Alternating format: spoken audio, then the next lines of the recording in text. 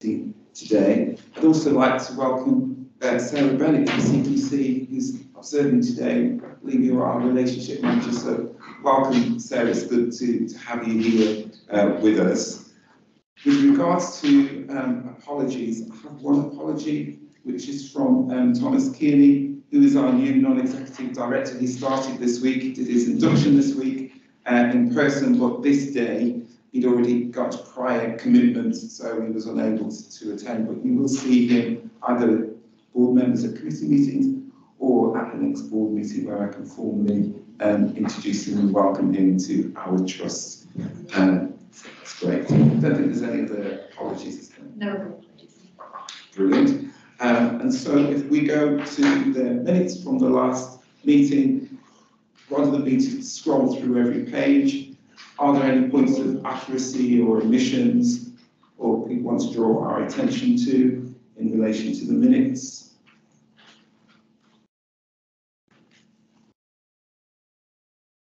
No? Okay, so we can accept the minutes as a true reflection that took place. And if we go to the matters arising as well.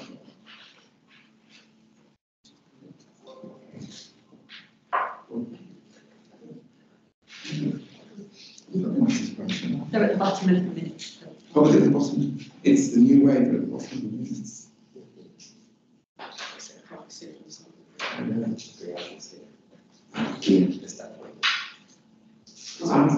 Okay. Okay. They are completed, so that was the finance report in terms of additional information and run rate, and also the patient safety experience report that was completed as well. This is thank you for reminding us that the matters arising in our bottom of the minutes. It's the new way. We've got a new company secretary, and she's just kind of changed the order around slightly a little bit, so she's kind of keeping us on our toes. But that's great. Thank you. There isn't any matters arising from the meeting held until October. So if we move to the back of the board assurance framework, which is David, you can take us through. Yes. Thank you very much, Chair. It's important for us to know that the BAF also serves as well. It is a critical tool that the board uses in terms of deriving assurance around some of the things that are being done as well, and especially around the management of strategic risks, which are linked to the organizational strategic objectives. It's very important that the board uses the BAF to interrogate and to assure themselves or itself that the trust has systems and processes in place for effectively managing risks in a comprehensive, agile, inclusive, enterprise-wide manner, and that the system we have in place, the infrastructure in place for managing risk, is robust and effective. As far as our BAF is concerned, it's worth noting that the board committees at their last meeting agreed that we should have a multi-stakeholder approach to reviewing and updating the BAF, which means that it's important for us to pull necks together, executive directors and colleagues from the services, so that we come together as a team and review our BAF, which is a project we're doing at the moment. So that is being fed through, and we'll be returning to the board committees in January with an updated BAF. The BAF we have at the moment is a reflection of the position we had in September, but it's worth noting that we also reflected on the BAF the risk appetite categories that following the risk appetite framework that was approved by the board, so that was incorporated into the refreshed BAF, into the BAF as it is now. And so this BAF will be returning to the board in February, when it will be refreshed and gone through committees in January. So this is just a holding position of the board assurance framework. Thank you for that, David. Can I open it for any questions? I've got a couple of points as well. Just want to ask. Are there any questions? Just to clarify, in terms of the BAF, just noticed on that in terms of the risk scoring, they're quite, in all of these sort of portfolios, some of them are quite high in terms of 12 or 16 and so forth. But then when you look at the BAF register, we've got mainly ambers and a few green areas. And I just wanted to clarify whether that is reflective of where we scored ourselves as well, that we've got majority of them are amber. Do you think that some of them should be in the area of red? I think the list we've got on the water assurance framework at the moment, most of them are scored 15, 16, 12, which is a reflection of the current residual risk which is in place at the moment. Yeah. Taking the controls which are already in place, which have been deployed. So this is a reflection of the residual risk. We are also implementing action as well to enable us to attain the target risk score. The target risk score is what we have said, which may slightly be a number, which is related to the risk appetite framework. Yeah. So but again, in the review, in the multidisciplinary review as well, part of the thing that we also consider will be the current score of the risk, and also to align the risk of the current score of the risk as well with some of the progress that has been made with implementation of the strategy. Because one of the things we're making sure that the strategy translates into what we're doing around the border assurance framework. Yeah. So that it drives the conversation around the border assurance framework. It reflects in that, it gets embedded in the border assurance framework, which is what the budget stakeholders will be looking at as well. Yeah. And I think Val, is it Val? Okay, and she. Yeah, I just wanted to add to what David just said. Certainly from a finance and performance perspective, committee perspective, that's one of the reasons why we sort of, well, certainly I and the committee have asked for a review of the BAF and the risk scores. In particular, the mitigation actions that we've got in place, and we need to be very clear on in terms of what's in our control and what's sort of the system risk that's outside of our control, and be very clear in terms of what it is that we can influence to actually move things forward. So I think when we come back in January, I think we'll have a much sharper view across all of these areas, I think. Yeah, thanks for that balance. It's good to hear that. Yeah, there was some discussion at the risk management group we had about a month ago about exactly that point. We've got a lot of ones that I think need to be moderated to understand. So there's a policy that's got where you would put the likelihood, etc. Yeah. And I'm not sure we're absolutely there. So if you look at them and ask the question, this is the same as that, is that what it's saying? That hadn't been done, so what we did there was just refer it back to the individual owners to take that view. So I think if anything, we are overstated, we've just got to be better at that moderation. And so I think people are subjectively going into 16 as opposed to, look, this is the impact of that. The policy does talk about that. There is a danger everything can become a risk, therefore nothing to risk. Yeah.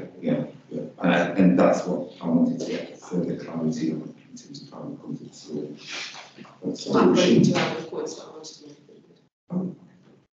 Yeah, I was just going to say from the people perspective, I think what David was describing in terms of being clear around where we are on each of the controls and the assurance that we bring into the committee, and we've been starting to have a conversation to how we have to understand the overall picture, because it's not just one action that changes the score of the rest of the risk.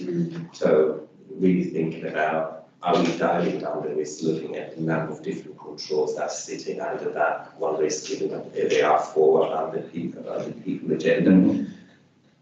So I think that's why you're seeing that some of them are amber or green. It's very much around tracking whether we're on track in terms of the controls that we have. Great. Thank you, Patrick. Yeah, and just quickly to add on what Dave was saying, to build on that, the risk management group is our first meeting. We've got operational colleagues in there as well. We're trying to make the connection between our board assurance framework, you know, the risks that they have in their divisions from an operational perspective and how that makes that linking difference. I think it was the conversation has started. David came and reported to our operational management team as well, just trying to get those connections. So again, you know, grassroots on the ground in services, the connection back to, you know, to our risks and how we're showing the board that we actually are driving those risks down. So that works in train as well, and it was good to have them there in the meeting. You know, it's quite difficult to try and articulate what we're trying to do, but separate discussions will then continue around that. Yeah. So what we're saying then is, come January, we'll have a refresh. Yeah. Some of those scorings may more than likely shift as well.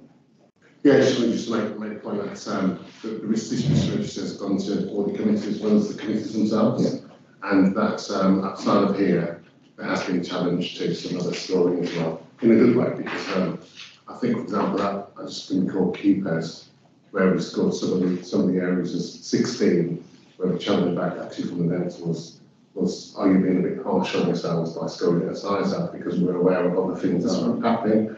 And I think we tried to correlate that with, and we'll see later on the board agenda, how we're doing against the business plan, which is evidence where we're actually mitigating some of the scores that we've got in the back. Yes. And I think it's come on a lot because we're able to have a much more kind of rounded discussion now, I think, in committee meetings, where you've got the risks clear, and then that's in your mind when you're starting to look at other items on the agenda. That's one thing. I think also to use what David and what others have done is indicated where there's been a bit of movement in the risk score as well, so that this document isn't just like a set in stone, that things move and change based on performance, based on instances that happen, based on external environment as well. I mean, a good example of that is probably the finance fund, where I think last year this time we would have been saying the financial risk was that we're going to break even, we did break even, whereas this year, like many others, are going into a deficit because of pressure on services, because of the cost of living crisis, because the government haven't sorted out yet the pay awards for key members of staff. So yeah, the math just kind of reflects that. Yeah. And that timing thing is what was critically in discussion, because you've got, depending on what you say and what the timing is, it can be lower than it is. So certainly around the financials, we need to change that and define it. Is it long term, or is it just now? It sends out a different message. It's just important because the papers actually come to the board, and because the back actually reflected such high scores for me, just to get further clarity on everything seems to be either a 15 or a 16 is exceptionally high. And then obviously the rank rating just seems to be a slight bit of disconnect. But this conversation and clarity here is really helpful. So really looking forward to receiving the updated BAF in January in the 25th. So great, thank you for that. So if we move on to the Chair's report, my report, obviously you will have had a chance to read the report, so I'm not actually intending on going through it verbatim, but just pick out a couple of highlights from me anyway. And so I just wanted to bring to your attention that I have spent some time visiting staff across the different trust sites on a weekly basis, and I really have been actually humbled by the dedication to delivering the best possible services. Obviously, when I go around to see the staff at their services, I'm anticipating possibly lots of questions and queries and complaints and moans and improvements, which is right for them to do. But actually, I've actually witnessed our staff being exceptionally proud about the services that they're actually delivering. And it has actually been humbling for me to have observed that and listened to staff. Yes, there are areas for improvement, which you would expect that, but people are really proud about what they're doing and the work that they're carrying out on behalf of service users and patients. So I was pleased about that. I was also pleased to join colleagues at our Recovery College Forum, and that's where I was able to gain a greater understanding of the courses on offer and opportunities available for both staff and service users as well. And so I was humbled by my attendance, and also being able to share some of my experiences with that particular, with the group there. So pleased about that. What was great as well is a highlight there from our MPs. I've been connecting with most of our MPs from the different constituencies across our patch across Birmingham and Solihull, and including Solihull MPs as well as is referenced in my report. But one of the highlights is Steve McCabe MP, following his visit to the Barbary, and he particularly wanted to visit that service because he wanted to find out more about veterans and how we support them. But actually we've got an opportunity to see all of the different services there and neurodiversity services, and he was so impressed. So much so that, like when MPs write their letters, they're very formal, on formal-headed papers, and they get their secretaries to do, which is fine. But he actually sent a handwritten personal 2 letters of a vote of thanks, appreciation, how he was, overwhelmed, and how he was impressed. And also, and this is a Labour MP, if they get in the next election, he's there to really support the work that we're doing, and so that's really great. And I continue to visit and meet with other MPs, as is referenced in my report as well. And I think it's important to engage with the politicians so that we can actually get their support on board, particularly in some of the areas where we're significantly challenged, particularly around our capital bills and other areas as well. So it's really great to be able to meet and connect with them. The only other point that I wanted to bring to your attention, which is around sustainability, and this is about the Council of Governors meeting which took place in November 2023, and I welcomed new members of the Council, and we were also assured about the current elections and the vacant posts they were asked to ballot. But what I did want to bring to your attention is that there were a number of long-standing governors who came to the end of their term, and we wanted to thank them, and I want to thank them again here at this board meeting. So that's Dr. Imran Wahid, and he joined the council at the end of 2022 following the election process, and he was a medical governor, and during his time on the council, Imran has been a great presence and the voice for medical staff. However, competing clinical demands has impacted his ability to be able to gain as much momentum as he'd hoped. And so Imran has recently been appointed as Deputy Medical Director, and that's something to celebrate. And so has taken the decision to stand down from his governor role. And I'm sure we can all join in wishing Imran all the very best as he embarks on his leadership role. And I'd like to thank Imran for his tenure as a governor. We also have Jim Chapman as well. Jim has sadly come to the end of his 3rd term as a governor over the years. And over the years, Jim has been a really valued member of the council, who's always offered support in developing and strengthening our partnerships with the university. Over the years, Jim has supported the trust in ensuring students get the best possible experiences when working with the trust, and has always explored new, innovative avenues for improvements. And over the recent months, Jim's been a great support and a buddy to a number of our governors, and has always taken the time to check in and ensure his governor colleagues are okay. And so I'm pleased to announce that he's not here, but we now have Rob Mapp will join the council as the stakeholder governor, as Jim's replacement, and key one-to-one meetings have actually been arranged or have actually taken place. And finally, Vic, what's the name? Fuster, I should correct me, aren't I? Vic Fuster. Vic has started in her substantive role, which is absolutely fantastic, within the trust here, so we're keeping her, and therefore she's had to formally resign from her governing role. And I personally want to acknowledge and to thank Vic for her dedication to the governing body over the years, and for always representing the constitution in the best possible manner. Vic's input and challenge have driven change and developed services in line with best practice for our service users. And again, I'm sure you will join me in wishing Vic all the best in the new role. She's so excited about it. I've spoken to her already. She started, and she's doing an absolutely fantastic job. She was just conflicted, and she knew that she would have to stand down as governor. But I think she's going to make a fantastic contribution in the role that she's taken within the trust. And so a personal thank you from me, and I'm sure the rest of the board as well. I don't have any other key points to bring to your attention. My report is there. Happy to accept any questions if there are any.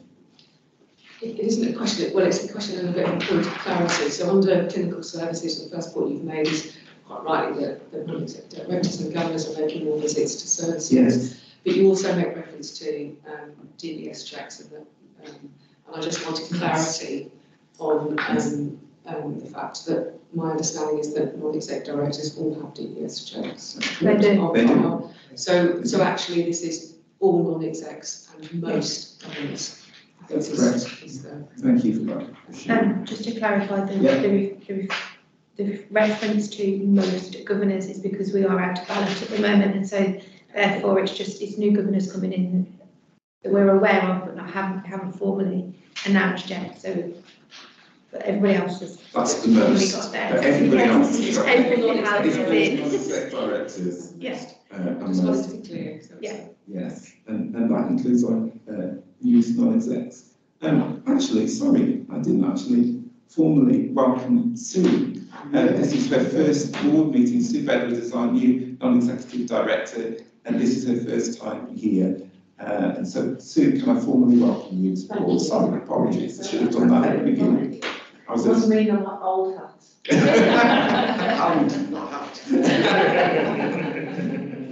So thank you, Sue. It's good to have you on board.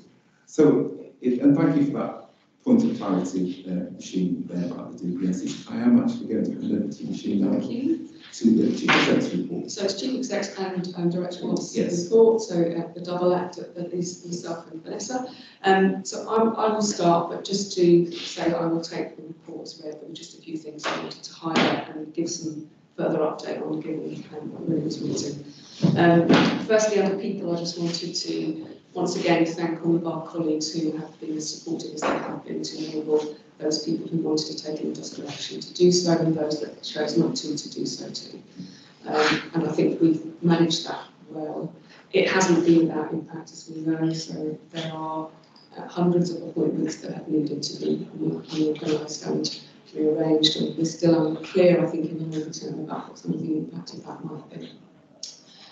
You will be aware of the announcement yesterday, the very unfortunate announcement yesterday, that we are going to be in a situation where, particularly for junior doctors, they remain unsatisfied with the offers that are on the table, and therefore more substantial, and in fact the most substantial industrial action we will ever see in the NHS will be taken at what will be the busiest time of the year. We know that during the Christmas period lots of people take leave, and that it becomes very busy in the very early part of the new year, and that's when we are going to see many of our colleagues exercising their right to take industrial action. So we will be putting in place, as we have been, that very well-oiled machine, unfortunately, of being able to manage that. But again, I just wanted to be really clear in public, but also with the board, that this isn't without impact.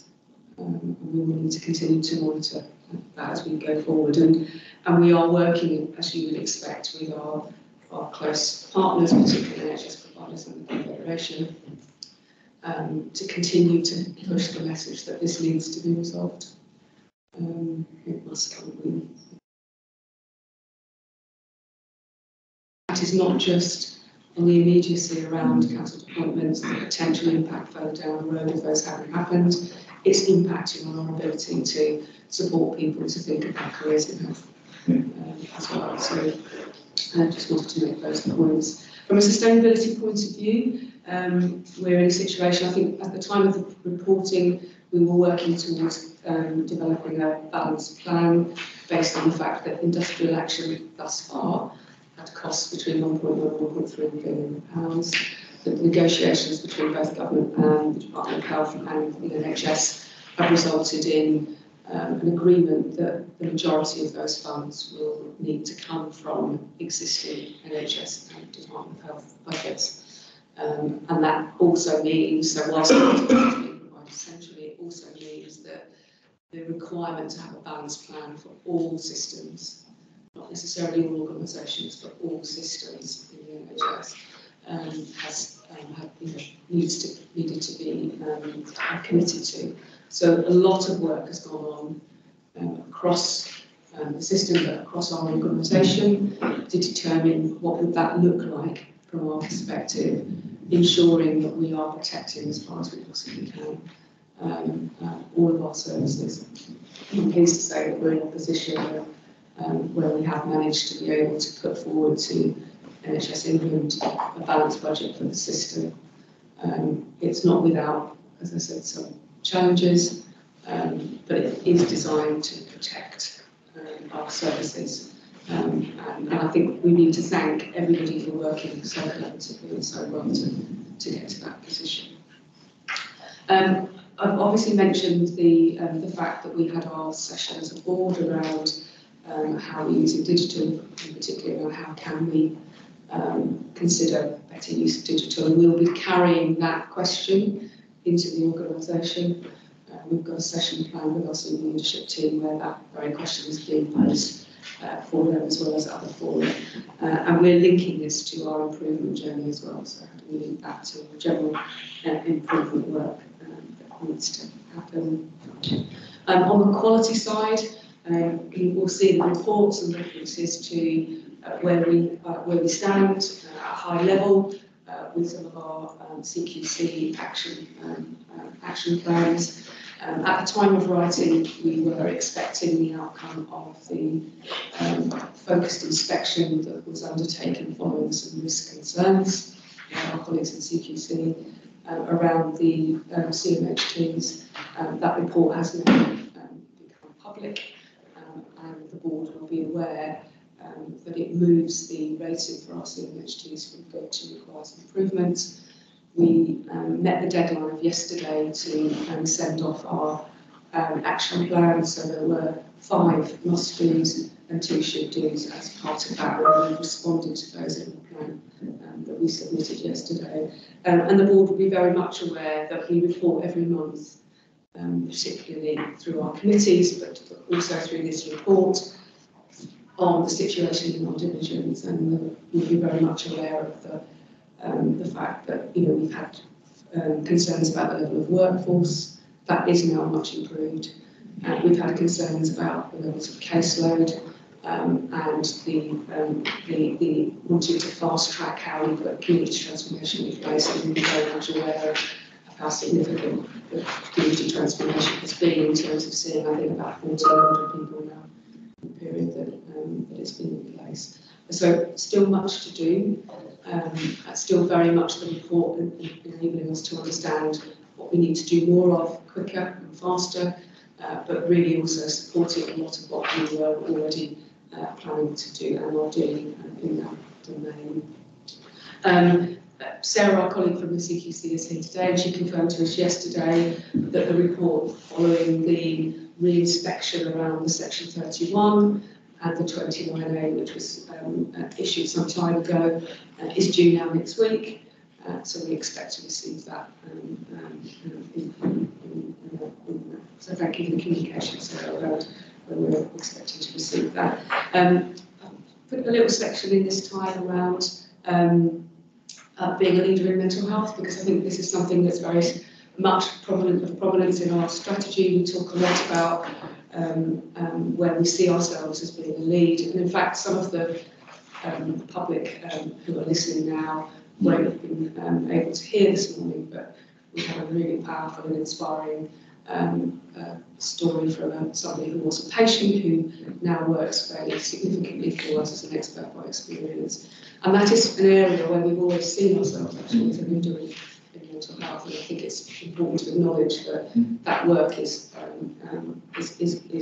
really supporting us as an organisation and defines us as a leader in our work. But I've also put a few other things in the report. Congratulations to VIDA for, we are the organisation in mental health that has the Psychiatrist of the Year.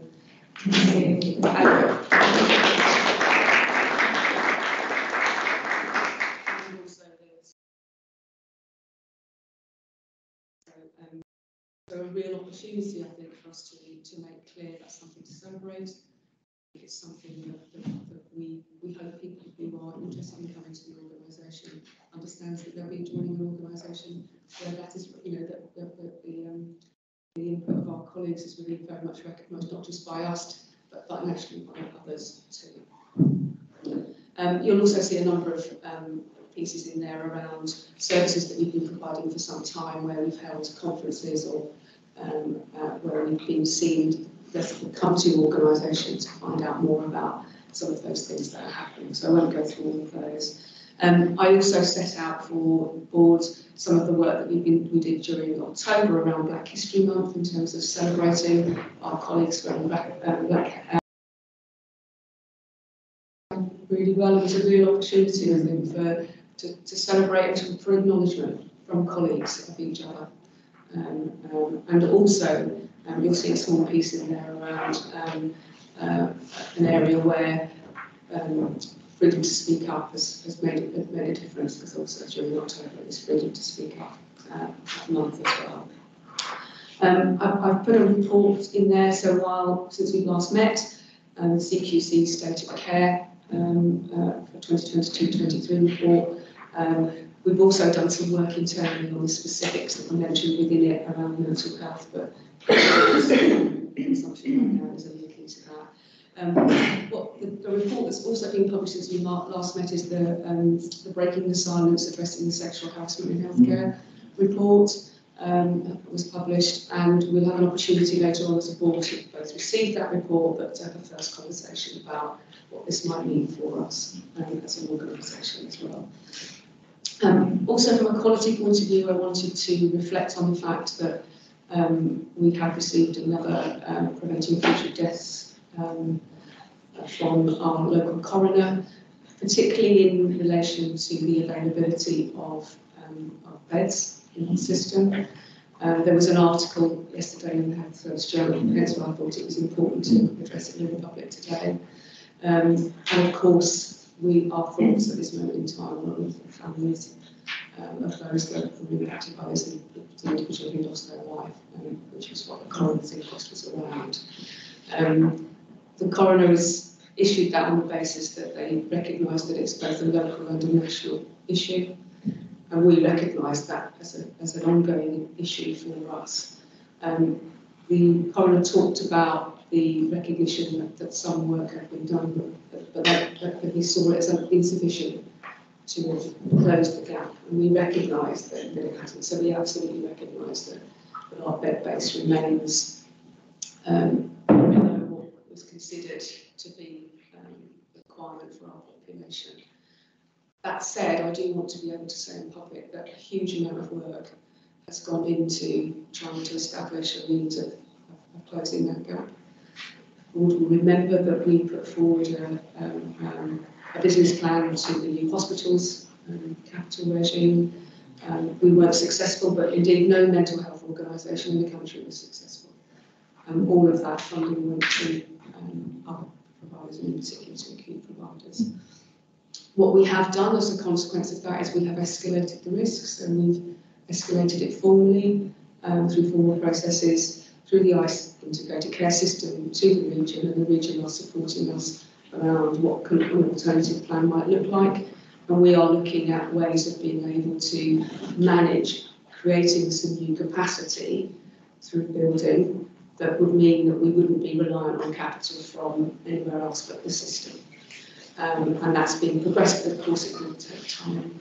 In the meantime, we are commissioning some additional beds from the independent sector, and we are managing to drive down the number of people who are going into out-of-area placements. So as we sit here today, for over 3 months, as an organisation, we now have a sustained downward trend around people who are going out and receiving their care somewhere other than in Birmingham. So whilst we're not there,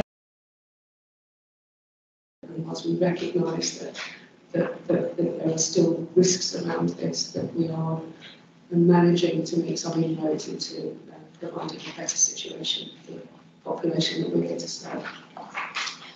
I'm going to hand over now to Vanessa to talk about our clinical services, and I hope the board will have recognised that in this particular report we're moving much more to not just reporting on what some of our challenges are, but actually what some of the things for us to acknowledge as has been celebratory in terms of achieving inroads into some of our challenges, or indeed just making a better opportunity for our citizens. So I'm happy to listen. Thank you, Roisin, thank you.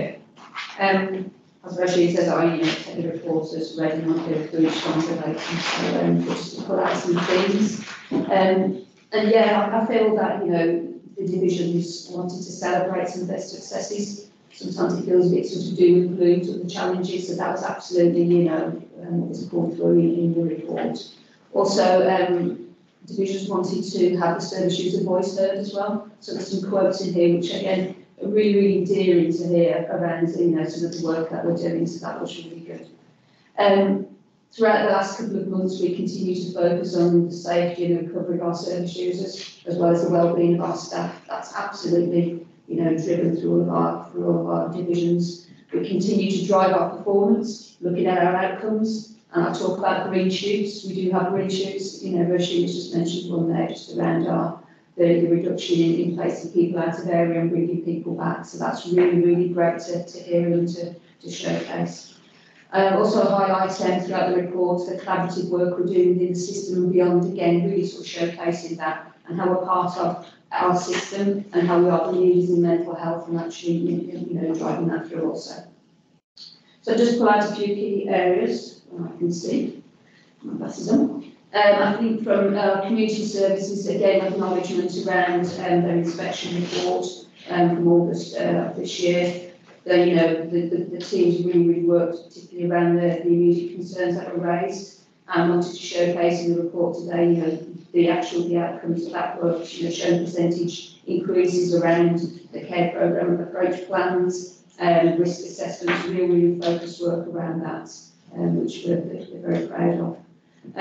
Also showing that quality audits that are underpinning the work, so it's great to have that KPI there, achieving that. What does the quality of those look like? So that's been drawn through in the audits as well. Acknowledgement also just around in the performance meetings and in the service deep dives, just around the challenges they do have with their caseloads, and the piece of work actually looking at the past 5 years how those caseloads have increased significantly year on year. With a real challenge around stepping down and discharging people. Until we've had the community transformation now and the neighbourhood teams absolutely working really well together around that. Real drive around our community transformation. We are finding more people who are presenting a lot more poorly, a lot more complex, due to some of the challenges throughout the COVID period. Wanted to also bring up our CCR, our integrated community care and recovery services, support around the neighbourhood teams that I mentioned just a while ago. Also that we took part in what was classed as a perfect week in our system. So we had our mental health clinicians as part of a virtual team looking at people presenting in ambulances, presenting in A&E, and actually how we could work quicker, more effectively together to actually divert people to support them a lot quicker, along with our primary care colleagues. Some great outcomes we were hearing from that piece of work, and we're having a workshop next week to see how we can continue to work in that way, specifically in the east of the city where we've got some of our real challenges. So again, really exciting times, and again, just showcasing, when we work together, when we're focusing on the needs of citizens, our residents actually they have great outcomes together as a system. If we move us on to our secure care and offender health, wanted to highlight about the staffing improving in HMP Birmingham, in our prison. It's always been a real hotspot that I've highlighted here before, but actually now we do have new staff starting and are supporting our colleagues as part of that collaborative model with their staffing challenges also. We had an NHS quality review that took place months back, and our verbal feedback was, vast improvements in what they're actually seeing and what we were showcasing around, I mentioned here, staff, the culture, retention, and the actual quality and delivery of care. So that was a really good thing to celebrate. Also mentioned here just around a business case that we've submitted to our commissioners around an enhanced Reconnect business case around a psychologically led service around counter-terrorism people who are discharged from prison. So again, a really, really new model, different way of working and an approach actually to support this business case. So again, very, very proud of that, and we expect to see the outcome in a couple of months' time. We move on to acute and urgent care. What I did highlight in here, which was our service user story, was the celebrating the first patient council. I'll put it in here as well, and I know we heard it at committee, so I think everywhere we're all celebrating that really, really, really good piece of work and how we want that to continue. And a lovely statement here by one of the service users around all their feedback was really positive, and the service user giving real-time feedback was very refreshing. And again, I think very, very enlightening. I think Ian really explained that really well about happening in the division. So I've got no doubt that will go, continue from strength to strength. Go back just to our productivity plan, which is part of our plan to drive down our inappropriate out of areas. Again, a huge piece of work. We meet weekly and absolutely driving through what that plan is actually saying we need to be doing and holding ourselves to account on a weekly basis around that, reporting into our system, again from the oversight and assurance that we are driving that plan through. This is where I talk about green shoots, Chair. So our green shoots just around we're working in our as a locality model, specifically in the central and west areas, and actually looking at taking a real drive around that quality improvement approach, learning from what we're doing, making those changes. We're actually seeing some real early reporting around the decrease in delayed transfers of care, because we're looking at individually working with our partners, specifically our local authority partners around that work with our GPs. More timely admissions for complex service users in the community who are being supported by our home treatment teams and actually have driven down our out of areas. So again, looking at a locality, working with our teams, actually making a huge, huge difference around our out of areas.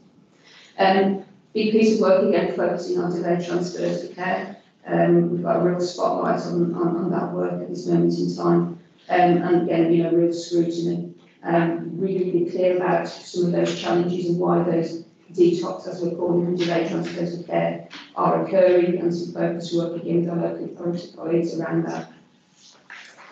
So if I move us on to our specialities, frailty and dementia, I think there probably would have been about 4 or 5 pages. I had to really put that down again, lots of celebrations in there that we wanted to put in the report this month. Want to note around the NHS National Perinatal Webinar, which was a real successful piece of work showcasing the work that we've done. We have other systems now asking for our advice and wanting to sort of again work as we've been doing in that area. Still remain challenged in inpatient wards from an older adult perspective, but we've got 4 international recruited nurses joining the division, which is absolutely great, and they'll be on all of our inpatient wards. Again, noting the CMHT's and the collaborative work around in Aubrey, particularly around a different way of introducing cognitivity RCA, which is a different assessment tool. So that's been working well, specifically around dementia services.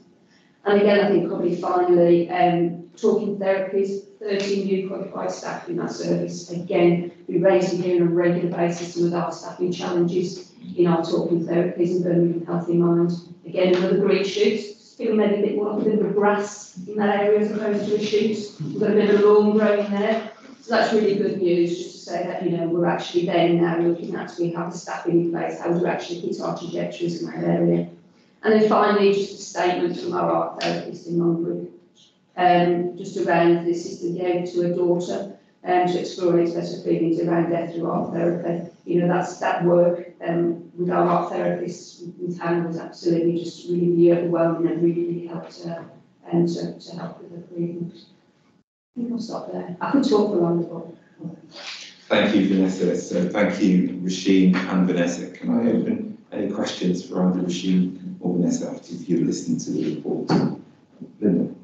I think you've probably answered it in the report, Vanessa, but it's particularly the benefits from a sort of quality and safety perspective of the work that you've been doing in the localities, and that, because that's been a theme through so many of our sort of incidents and risks around that shared ownership of the care pathway of a patient coming up through CMHT home treatment, needing admission, it's moving out again into the community, and it's really positive to hear that the impact that's having, not just from a maybe reduction in out of area need, but that I suppose it's the safety of that pathway and that appropriateness of what patients are getting at the different steps of that pathway. Are you rolling it out across the whole of the? Yeah. As part of our 5-point plan that we have around Outer area, that's one of our work streams, and there's quite a detailed plan under there around sort of delivery with milestones. So we're rolling it out in the south. In fact, I think we rolled it out on Monday in the south. I stated on Monday,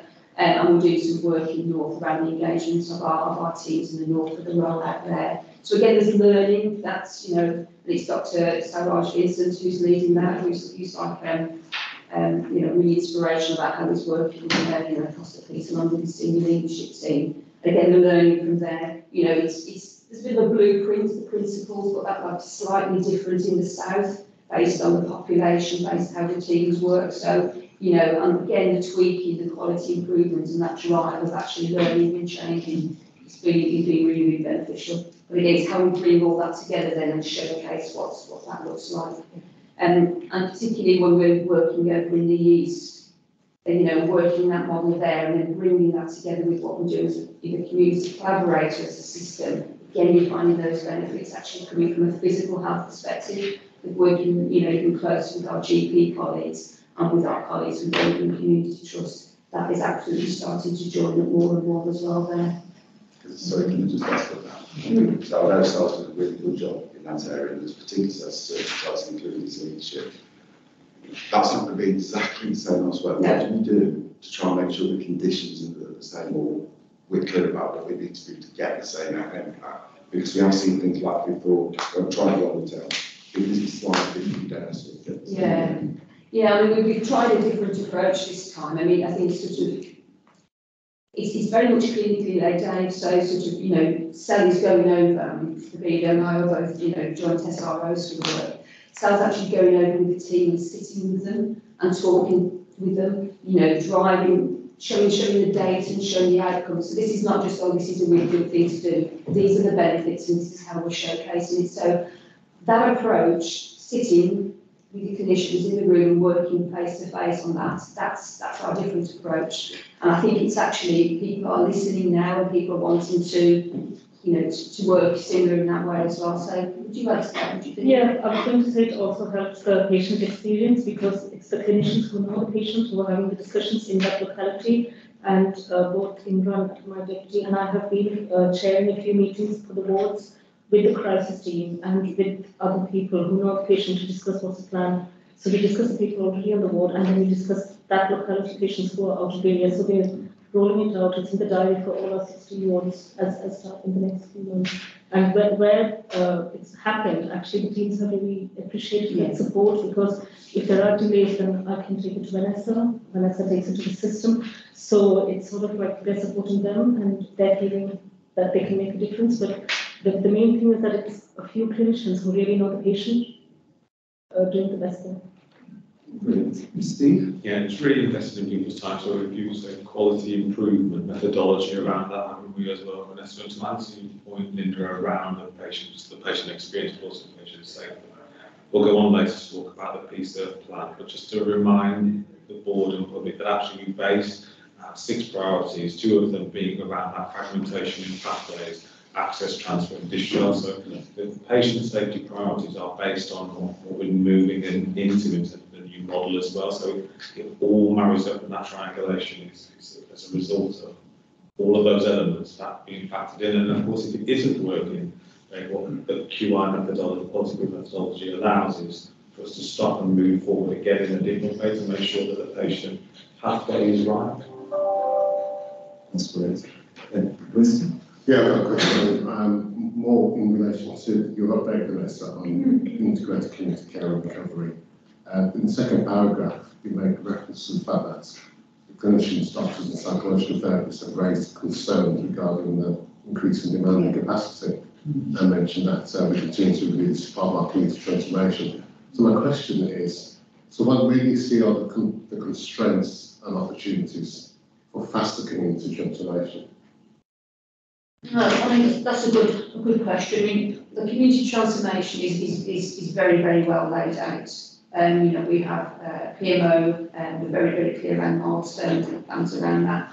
What What we've worked on and what we've challenged ourselves is around fast tracking some of the posts and bringing them in quicker, particularly the posts like I mentioned above in the neighbourhood teams. So bringing those posts in quicker and rolling them out in the areas and again doing that learning.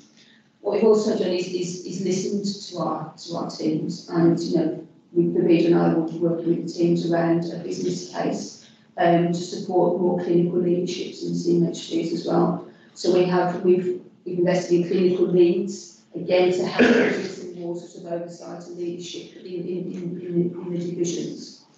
Also looking around investment around, there's lots of new investment coming in as part of the transformation. How does that link in more with the community mental health teams, and how do we do things differently? We don't always need to have maybe a nurse there, but do we have recovery workers? And a good example of recovery workers is our collaboration with Birmingham Mind. We have our recovery workers in one of our rehab units, and we work the same with community mental health teams. So I think under that PMO, under the PMO sort of umbrella, under that plan. Again, there's lots of sort of working on what we can do quicker and faster. So it's all challenged as part of that group. But listening to our commissions and trying to bring things forward is absolutely what we can do.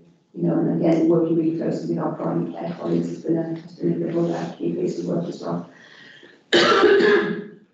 Just add to that we've got a series of workshops planned with our community colleagues, because a lot of the support we give people early is what's going to help them prevent crisis and admissions. So I think we might look at fundamentally changing a lot of the way we give care, working closely with the neighbourhood teams and primary care. And we've started a monthly meeting in East locality with our GP colleagues and our consulting colleagues. That's gone really well, and we're hoping to take that to other areas as well.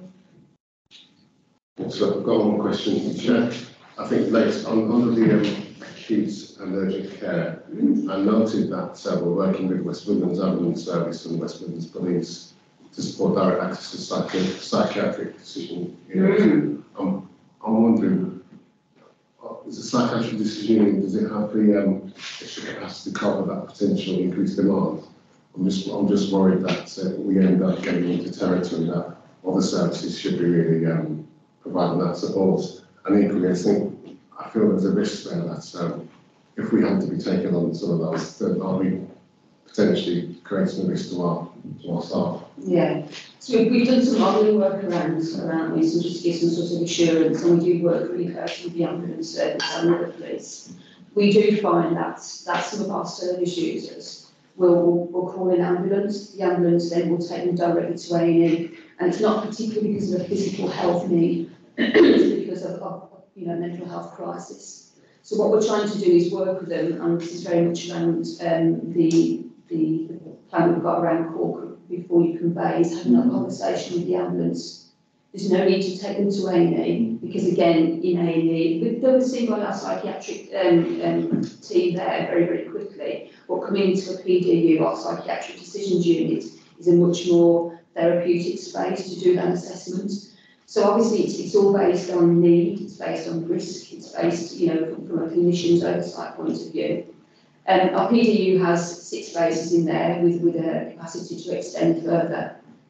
So we feel that it does have the capacity to actually to meet those needs. Of course, we put some additional staffing in there as well, particularly around the call before you convey, which is just recently, this week on 24/7 as well. So it's a massive piece of work we've been doing, and work very, very closely with our wellness colleagues in the ambulance service. So we feel it's okay, we'll monitor it.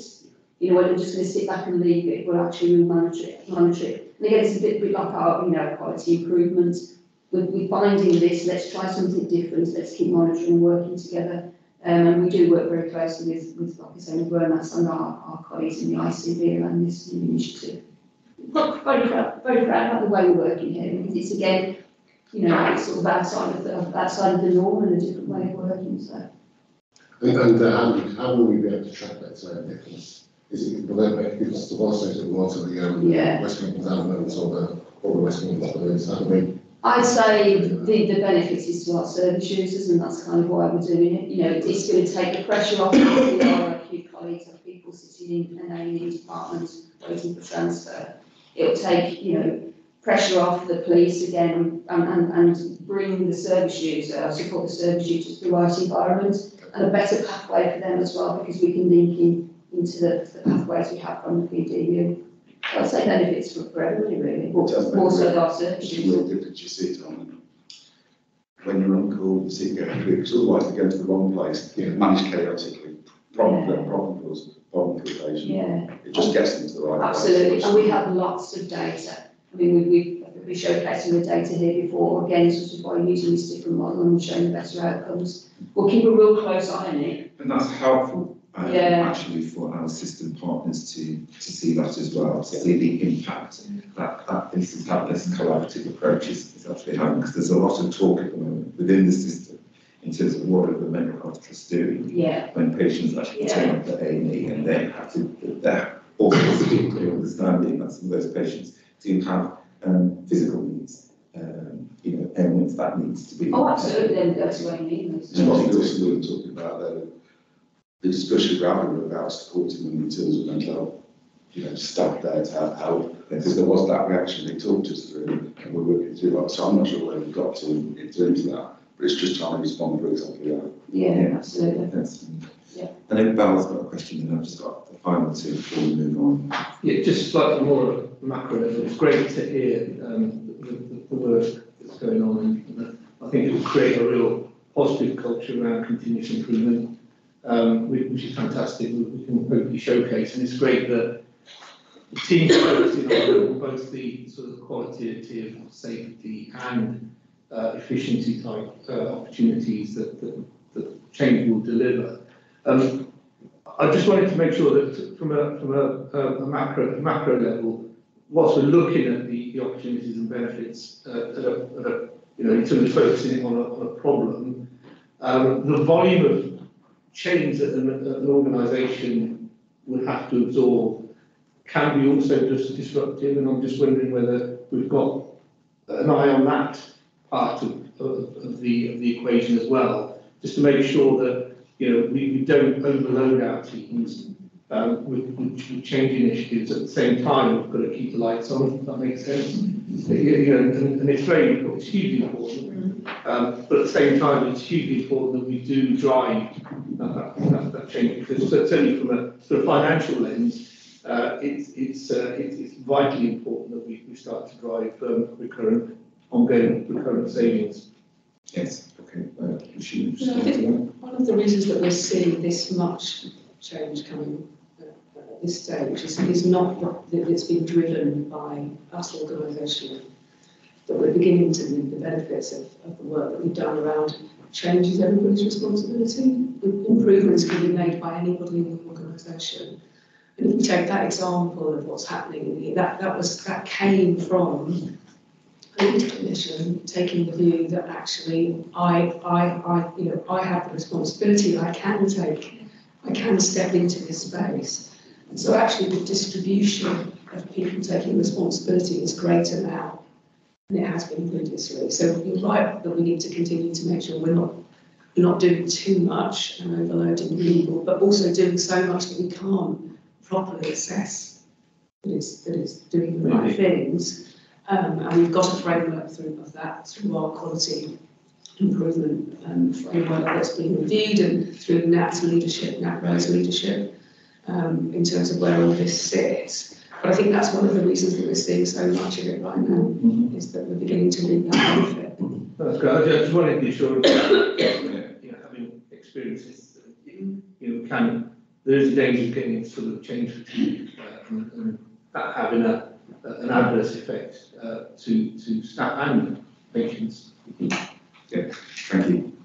Yeah, so I just wanted to add to this. So I really found in terms of initiative overload, there is a risk in conversations that we've had, Vanessa referred to perfectly. It was very much how do we ensure that we're not saying to staff, you need to continue to do what you've always done, and this. It's actually thinking about this is the way of working, and being able to monitor and track the impact.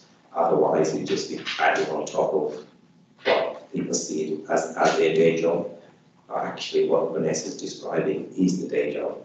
And that's the way we should be working rather than actually adding on. So, Thank you. Just finally, just to close out the reports, I suppose it's a statement, one for Rasheen and for Vanessa. What's referenced in the report is the around the delays transfer of care, and also sort of correlating that with the demand in the community, particularly around CMHTs and the increase of referrals.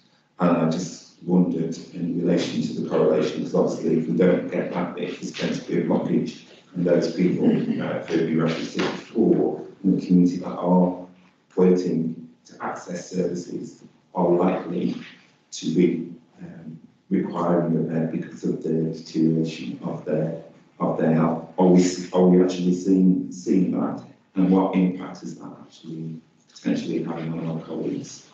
Yeah, I mean, we have services in the community that pick people up at crisis, our home treatment teams. So, you know, that's their teams in all of the localities that work closely with the community mental health teams, and they gatekeep all admissions. So if people are known to us in the community crisis, they will be supported under duty from a CMHT perspective, but then they be transferred into the home treatment team.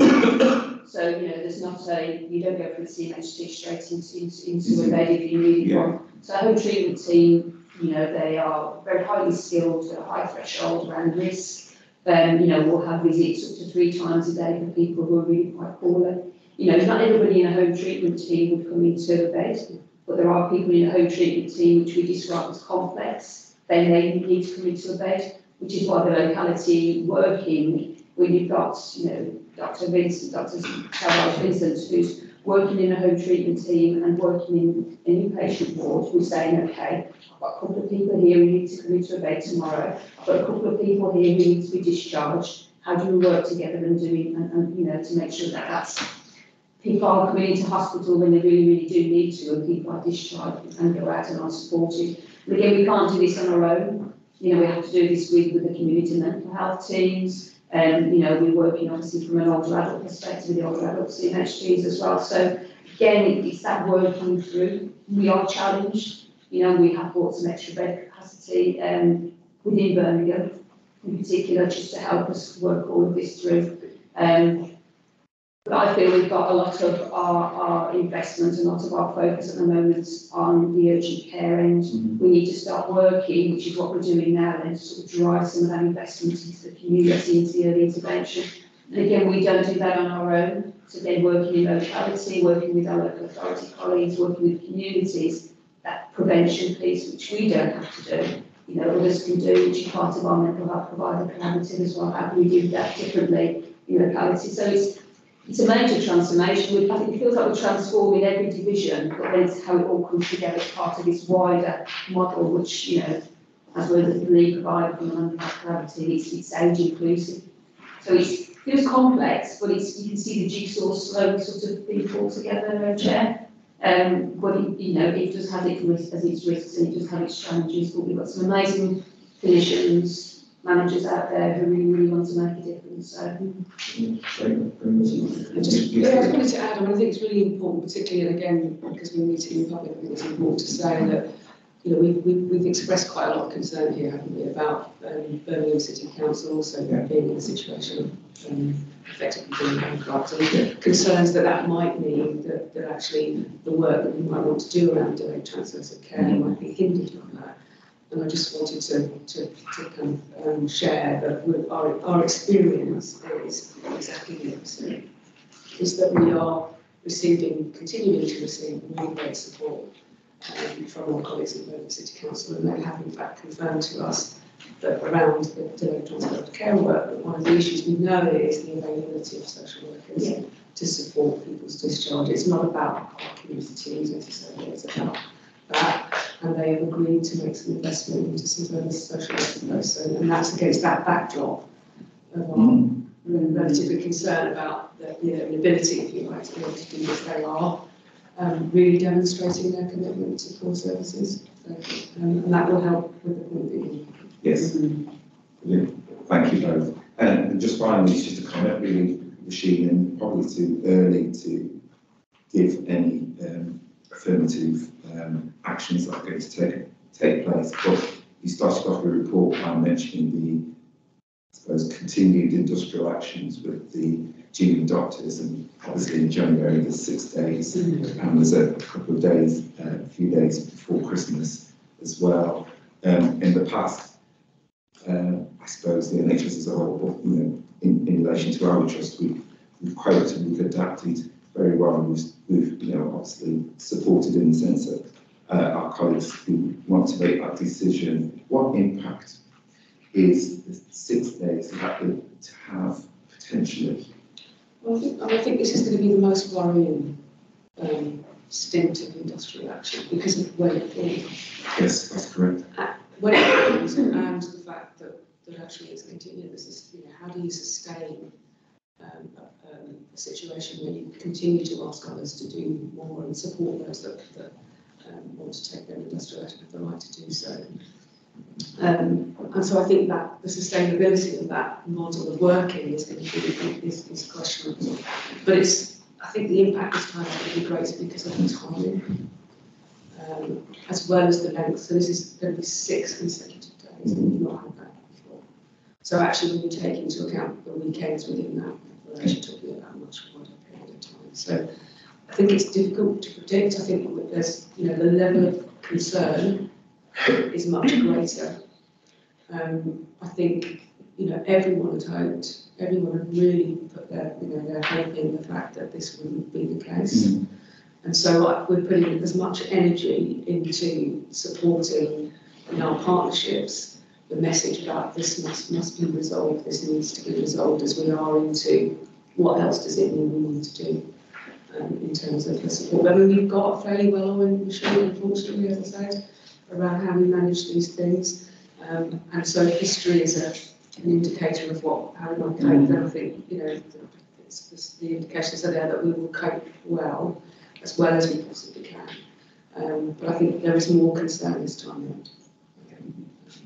And just add to that usually what we have to do is cancel the routine clinics, but some of our teams have gone out of their way and seen people earlier than the strike rather than just cancel it for the time.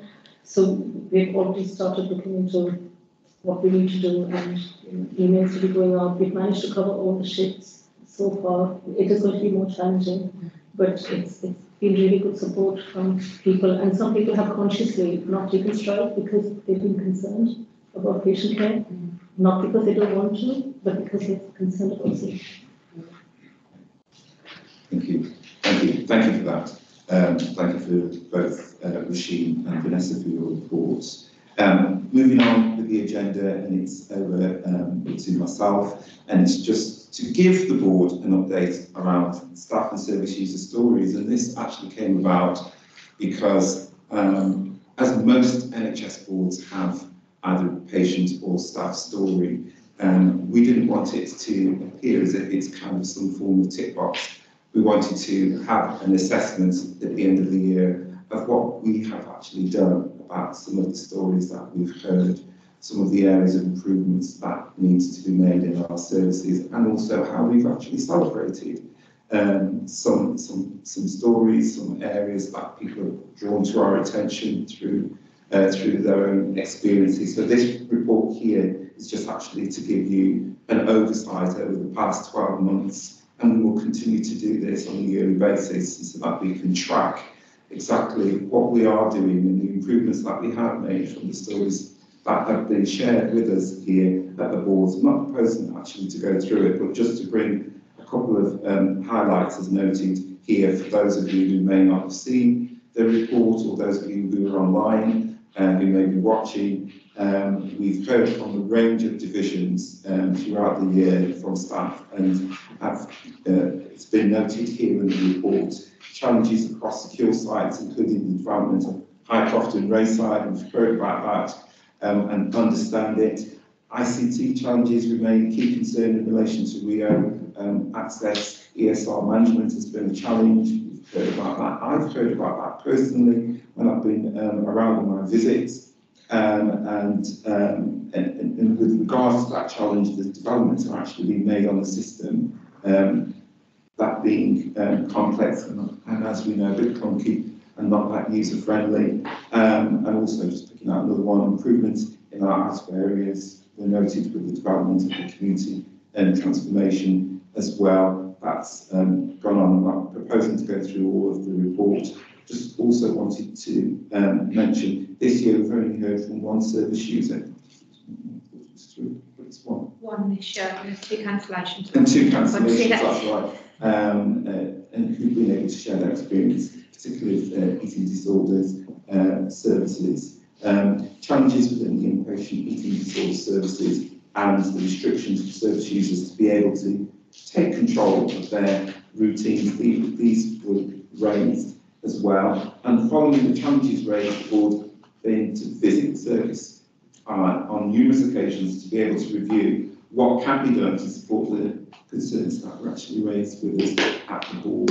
And there has since been a service user focus group developed to allow the trust to address key concerns with service users leading change. And also the board has now also secured the funding for a food management manager, and that was actually raised by Ian as well. I mean, the concerns that he was raising, particularly in the north of the city, some of the service users talking about some complaints about food, and I've actually witnessed that and had a chat with both Machine and also with Leona's sister, Hayley. With Hayley as well. So as a board, we do look forward to continue to see these stories to allow us to actually focus on key areas that do require our support. So I just wanted to bring that to the board's attention and also to the wider public as well. And then on to me. I just wanted to add, I think as part of that wider service user story, there were also issues around how we respond to people who are autistic. Yeah. And we offered at that time for that individual to be more involved in the work that we were doing, and that's also happened. And we are doing a significant piece of work around how we offer more training. I think that was one of the key issues that came up. So I just wanted to add that. Yeah, thank you. So could I just ask a question on the feature? How do we select who actually presents those stories? Is there a particular process that's followed? So our colleagues in Experts by Experience, that's right, so Catherine Allen coordinates the story. She talks to a number of service users mainly through the kind of framework that we heard about today, which is we've got Experts by Experience working in different settings. They come together. Catherine works with them. People's stories come to the fore, whether they're positive, negative, or indeed a mixture of those things.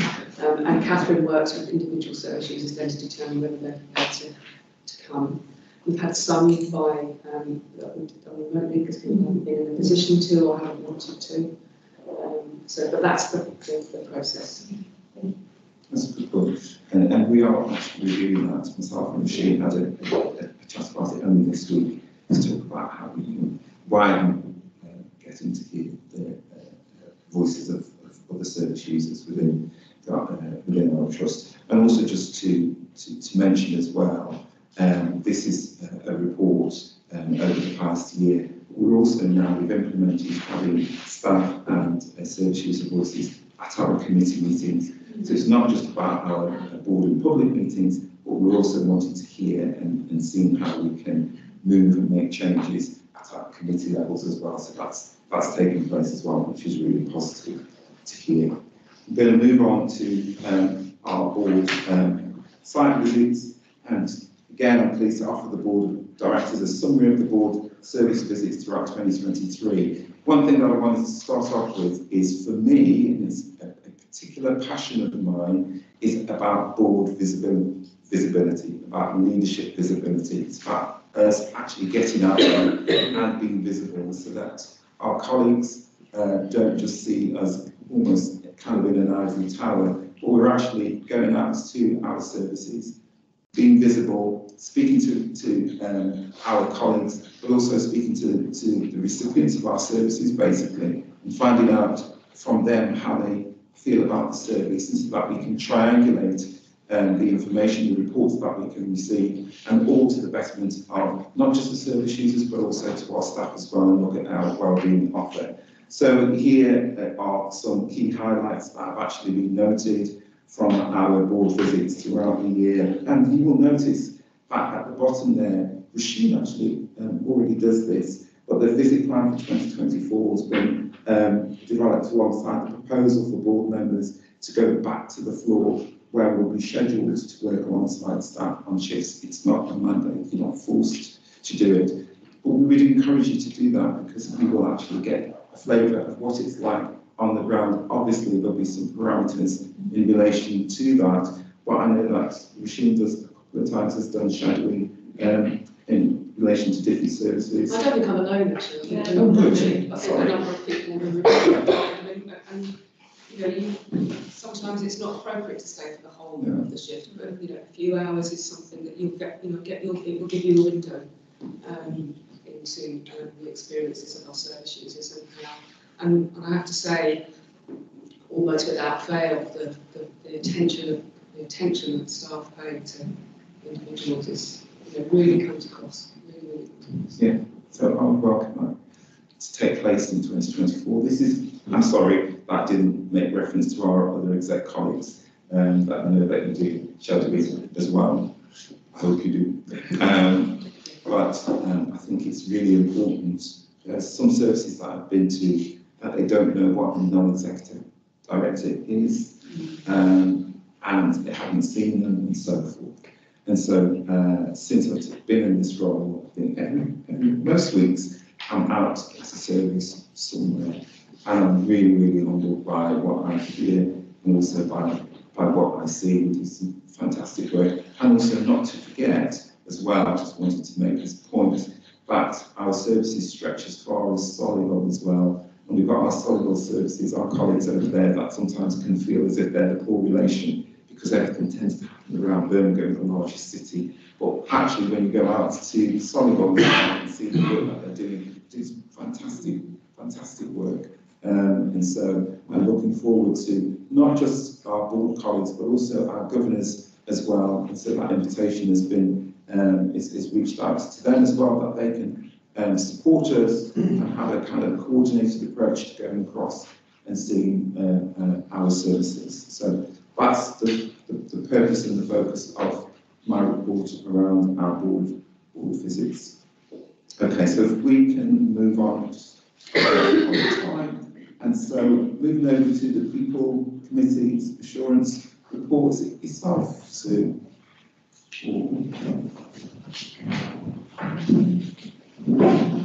Monica, let's do the first. Yes. Yes, Monica. So obviously we have our AAA report, our alert, assure and advise on internally as the reports are read. In terms of alert for the latest committee meeting that we had on the 22nd of November, we were alerted to the fact that there was a particular gap in the workforce in regards to registered mental health nurses, but we were also assured that the work that the teams are doing in trying to address that gap as well. And we will be getting a further report at the January meeting. We saw some improvements with the bank and agency spend, which was really good, and we saw that improvement in the previous month as well, because there's two reports within the pack, so I'll kind of take both of those things together.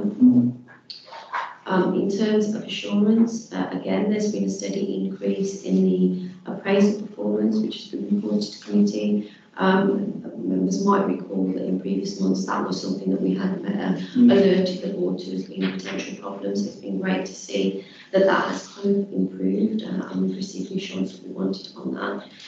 And we commended the work that's been ongoing to appoint international nurses to the organisation, and we're made aware that there's been some additional funding that's also been available to recruit further 20 nurses. There was lots of positive feedback from the staff networks that we received, and it was agreed that it would be good to have some regular attendance from representatives from those networks at the committee as well. So we'll be working with Cat and others to make sure that that happens. and their plans for continued communication and feedback to staff on the actions that have been that are arising from the staff survey.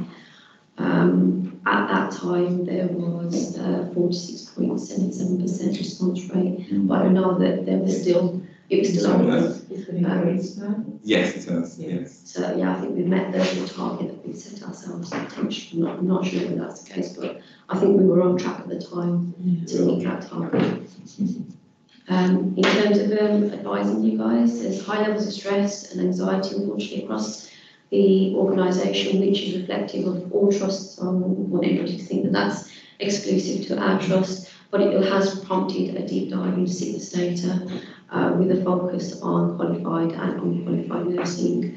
So we're going to try and explore the reasons behind that. Still be a deep dive that will come to the committee.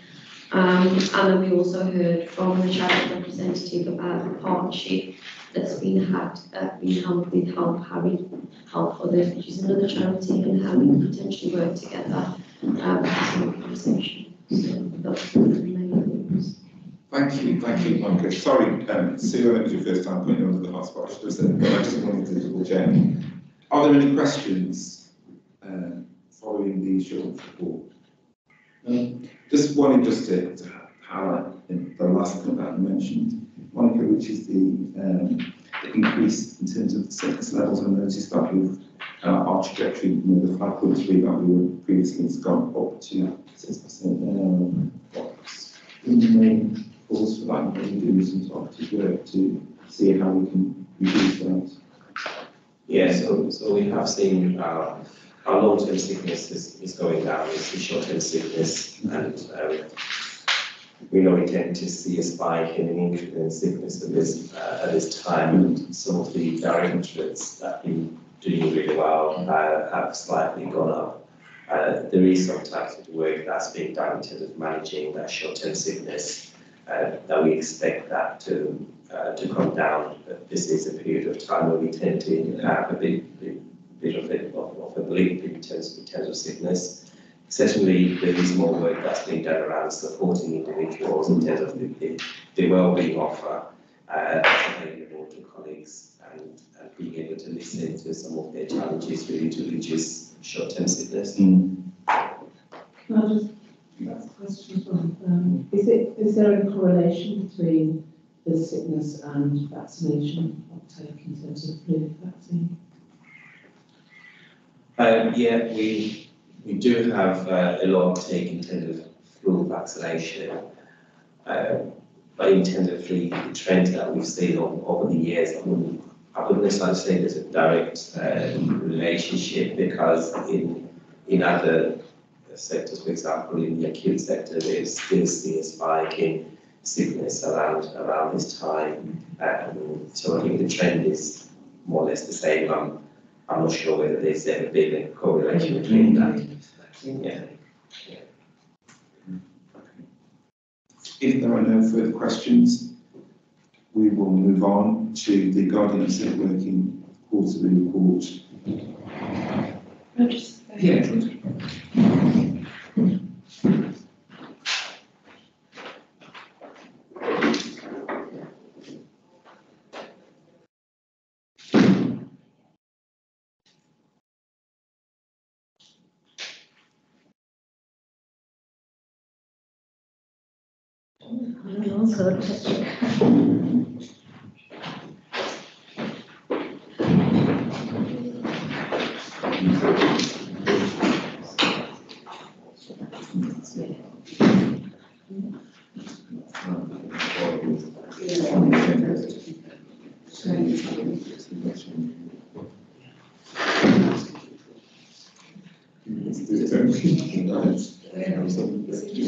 Well, I mean, we may just have a quick 5-minute break while they go and look for Dr. Shane. 5 minutes.